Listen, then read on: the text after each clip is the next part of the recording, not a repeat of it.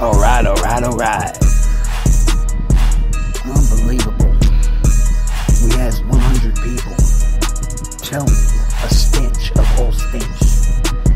And the number one answer for stench of all stench officially was bulldog ass.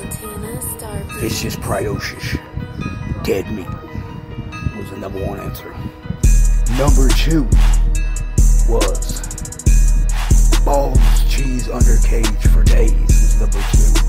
Number three was Arthur Skakel's pets. Number four was Arthur Skakel's sneakers. And last but not least, number five was balls, cheese, grilled cheese sandwiches.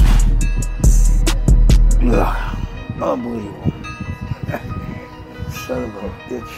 People order them, people eat them. Personally, I think they reek, but then again, there's a lot of cheeses out there that are and they reek, and people eat that and they love it. I don't get it. I know where the balls, cheese for days under cage comes from, and I don't want that on my toast. I don't care how much butter's in it. Throw on a slice of regular cheese. It could be a 4-cheese ball cheese under cage. I don't want nothing to do with none of it. Unbelievable. I'm out.